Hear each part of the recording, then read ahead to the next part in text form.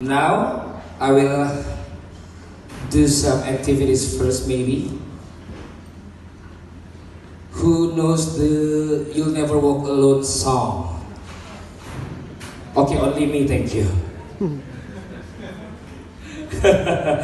Okay, before I invite Jason McAteer, I would like you to see the video profile why he became one of the legends of Liverpool FC. Enjoy the video. His dream come true when he signed for the Reds. He had created his reputation at Bolton as a central midfielder, also starring for Republic of Ireland in the 1994 World Cup. McAteer comes as breath of fresh air. Please welcome Jason McAteer! Nice to meet you, Jason. Okay, I'm a little bit nervous because several years ago I already saw you on TV and I'm a Liverpool fan as well. It's okay, I don't bite. So yeah, okay. Ask me what you want. I'll be honest. Okay, we'll start question and answer. Before we also have a quiz to the ladies and gentlemen to get one of the most thing that, you know, really... I like a quiz. Yes! I really like a quiz. Okay, so the first question is it your first visit to Indonesia or maybe you already visited Indonesia, Bali or someplace? I've been on holiday. The traffic's crazy. That's a standard answer, so you have to give more. If you owned a motorbike shop, you will be very rich. I get that. The food's great, people are fantastic, really warm and welcoming. The golf courses are nice. Okay. So yeah, all of it, it's been good. It's been good up to now, yeah. Beautiful view here. Yeah. Yeah. Great. So if you already experienced the traffic, then we can say welcome to Jakarta. Yeah, crazy traffic. Crazy traffic. I'm really sorry for that. It's okay. Yeah. And when you look back at your Liverpool career, what are your most memorable moments when you play Liverpool? I think for me, I grew up about 10 miles from Anfield, okay. So that would probably take you 3 hours in this country to get there. 10 miles. Yeah. So I grew up in Liverpool through the 80s and the 90s. So I always wanted to play for Liverpool. I always wanted to put on the red shirt and represent Liverpool as a footballer. But you know, it's a dream when you're such a young boy, and you never think you're gonna reach that dream. So I think when the opportunity came, when I was about 24 years old, I was at Bolton. Liverpool paid £4.5 million for me to sign for them. It was a dream come true, and it was one I realised, and it was one I thoroughly enjoyed. So that probably the highlight would be signing for the football club and the sense of achievement to do that, and then the rest, obviously playing in the cup final for Liverpool. Obviously we lost to Manchester United, which was a pretty bad day, but the cup final was great. We obviously just missed out narrowly on winning the Premier League, finished third a couple of times, fourth. We played in Europe, knocked out the semi-final of the UEFA Cup, which was not a bad achievement, but disappointing as well because we thought we could have won it. What career would you have opted for? Is this the quiz? No, oh, right. It's a question. What would I be if I wasn't a footballer? Wow, school teacher, I think. Really? Yeah. Why? I don't know. I signed professional forms. Yes. When I was 20, it's quite old. I mean, my friends were all professional footballers from 15, 16, 17, 18. Mm-hmm. I never got picked up by a football club, so I didn't play until I was 20. And I went to college and applied at university to be a school teacher. So yeah, that was it. What subject that you will teach if you become a professional teacher? Sport, obviously, and art. Sports. I studied graphic design. Okay. I was rubbish, but I studied it. It's a good profession. I was a much better footballer than a graphic designer. I think.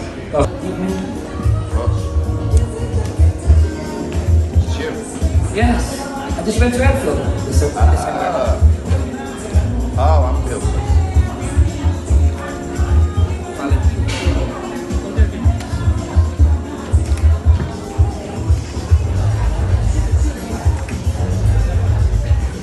And one favor, please. I also commentated on it. Okay. When he scored, I say Jebret. Jebret. So after I said, Jason McAteer, please say Jebret. Okay. It's okay. Yeah. Just maybe like 10 seconds. Oke, John Barnes berikan kepada Steve Opera, memberikan kepada Robbie Fowler, tarik bola di angkat ke sebelah kanan, ada Jason McAteer, tendangan langsung dan Jebret. Thank you. He asked me if I'm alright. No, I'm not alright. I'm really nervous. Thank you for being here, legends from Liverpool FC. Thank you for being in Jakarta. But before we get to know our legends, we'd like to do a quick toast.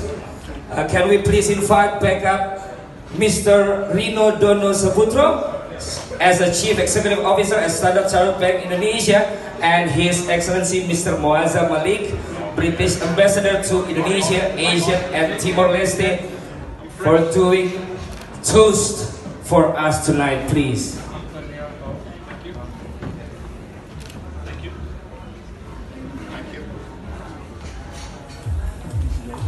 So, everybody, I just want to propose a toast. Lived just outside Liverpool, 20 miles. Kenny Dalglish was my hero growing up as a small boy. So I always dreamed of playing for Liverpool, but never really expected to put on the red jersey. And I was playing for Bolton Wanderers, and then Roy, as a matter of fact, rang up Bolton, offered them £4.5 million, yes. Asked to speak to me. I made my mind up within 5 seconds of speaking to Roy. I was going to play for Liverpool. We all make mistakes.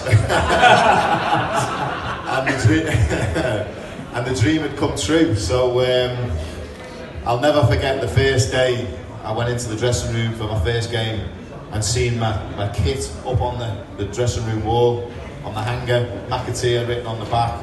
I realised that I'd reached the dream. It had come true, and I had to pinch myself every day for 4.5 years. So it was thanks to Roy Evans for that opportunity. Life nearly. I managed to get to Liverpool when I was 35, so I spent most of my footballing career playing against Liverpool. So to get that phone call at 35, I've got to admit, when I received the phone call from Gerard Houllier, I thought it was a prank. I thought it was one of my friends taking the mickey, but it turned out to be true. Negotiations were very simple. I would quite simply have signed for nothing. It wasn't about money, getting to Liverpool at 35. As a young guy, a young professional footballer, I grew up in the mid-80s when Liverpool were playing a different football to all other clubs across the world. They were dominating Europe. So I associated winning with Liverpool. So getting the chance to go to Liverpool, it was something I just jumped at. And the 2 years I had there were, as the same as Jason, I've sometimes got to pinch myself. 3 trophies, 5 trophies in all. Got a visit to Buckingham Palace to meet the Queen. It was pretty special, and that's why I've got this connection with the club. Although I was only there a couple of times. We won 40 major trophies. I got a minute, but not because of me, by the way. I was really part of the team. I wasn't the best player, I wasn't the best coach, I wasn't the best manager. People like Shankly before me, Paisley, Joe Fagan, were wonderful people, and I learned so much from them, being a part of the Blue Room, which is obviously the famous place where all our tactics are talked about with ourselves. Bill Shankly started Liverpool for me. Without Bill Shankly, we would not be where we are today. Lots of other people have followed and done very good jobs, but just when you sign, I was always a Liverpool supporter. So just to be able to sign for them, I played for Lancashire schoolboys, England schoolboys, and I could have signed for anybody in the country. But my heart. So welcome, Patrick Berger, Gary McAllister, Jason McAteer, and Mr. Roy Evans tonight in Jakarta. And we are really pleased to have you all. It's truly an honor to share the stage with all of you, especially I also a Liverpool fans, so I'm a little bit nervous to see you and interview you all. We have some eager fans today who would like to know more about you, and you're already right in my hands. This is like, I give you the question and all of you can share about the question. You've seen the love and support of the fans all around the world. Liverpool has some of the most passionate fans across the globe. So how has your experience when you look back at your LFC career? What are your most memorable moments when you play or coach in Liverpool FC? Maybe from Mr. Roy Evans first. Well, that's a very difficult question for me because I've been in Liverpool for 35 years. Part of Liverpool's history and tradition. Kebanyakan main di luar dan melawan Liverpool, tapi begitu ditelepon zaman Gerard Houllier itu disangkanya bohongan dan ternyata 2 tahun di situ dapat banyak gelar, bisa ke Buckingham Palace dan itu pengalaman yang luar biasa dari Gary McAllister. Patrick. Well, I was signed by Roy 1996 as well, believe it or not, and after Euro 96, and I managed to stay at Liverpool for 7 years. And for me, I think one of the highlights was the season 2001 when we won 3 trophies, which was an unbelievable achievement. We had a great team, great camaraderie. It was really enjoyable to spend the time and play with the guys in that season. But probably the highlight number 1 for me was when I signed for Liverpool, and that day my dream came true. And I'm grateful that I have been part of the club for 7 years. Can I just say one thing about Ozzy? Yes. All these, I think that is the biggest compliment that they could place into our football club. That their time there was fantastic. Obviously they've been to other places, but it's great that now Patrick comes back for a lot of the games. Flanny, Spicer comes again with his mates. Everybody who ever played with Liverpool comes back, and that is a fantastic thing. Semua pemain yang udah pernah main di Liverpool diminta balik, diminta acara kayak begini pasti semuanya kembali lagi. Karena kenapa? Liverpool itu setia banget orangnya. Tepuk tangan dulu lah. Okay, and the next question is, what was your craziest fan story that happened to you personally? My craziest story With fans.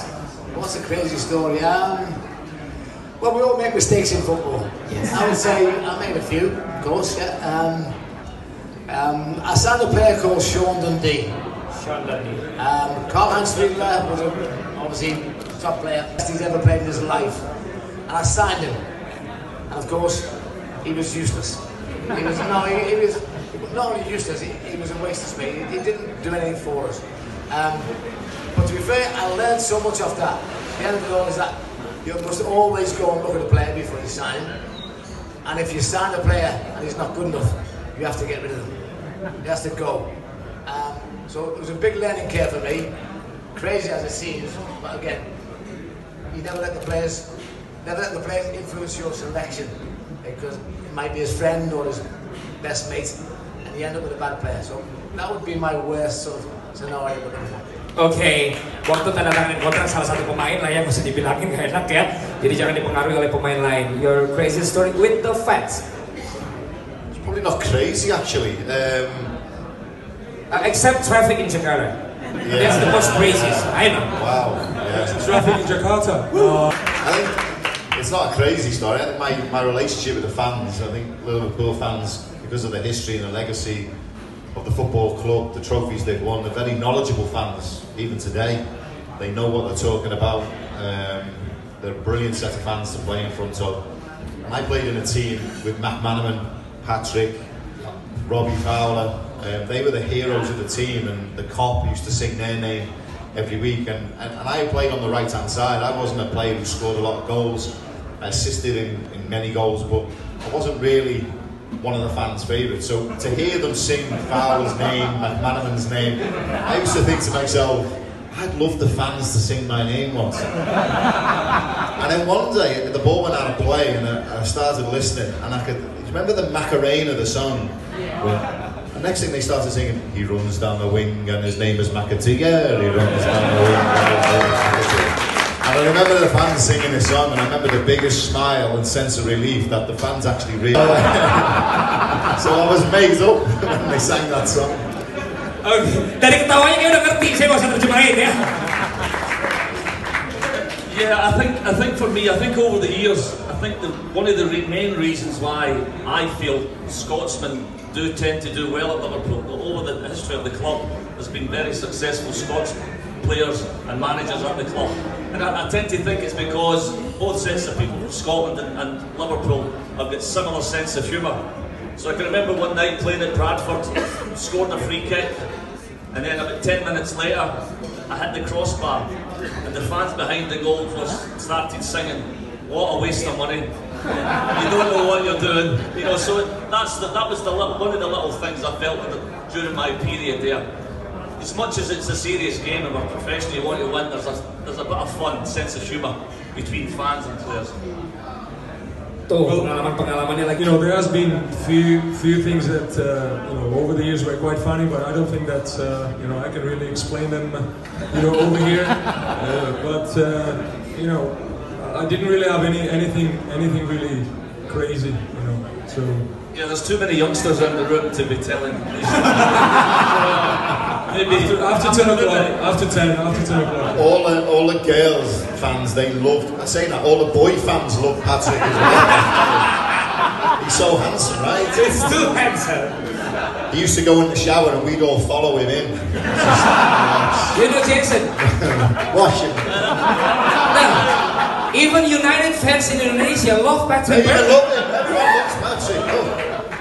Oke, itu pengalaman-pengalaman yang luar biasa tentang fans yang didapat oleh keempat pemain ini. Dan untuk Patrick itu pengecualian karena dia terlalu ganteng, jadi katanya sampai diikutin mandi segala macem karena dia terlalu ganteng. So please give a round of applause once again for you in an orderly fashion on the right of the stage. Jadi dari sini, nah jadi dari depan paling pertama yang dari sini.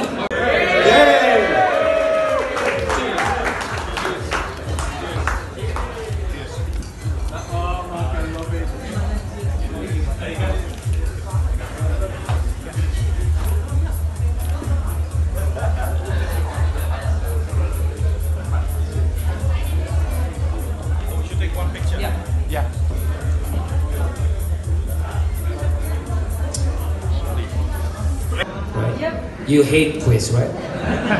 Even I didn't know the answer. You don't know the answer, right? Okay, so he can jersey. And teman-teman fotografer boleh dibantu ambil gambarnya.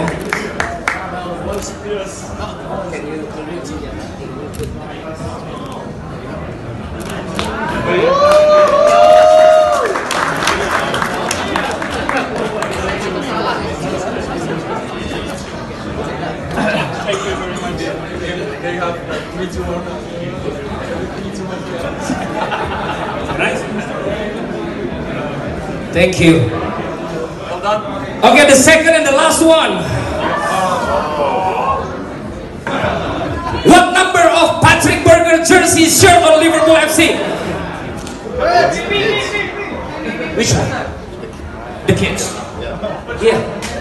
Yeah. You will know. Because Jason knows. Come here, I'll tell you what it is. Jason will give you the answer. Well done.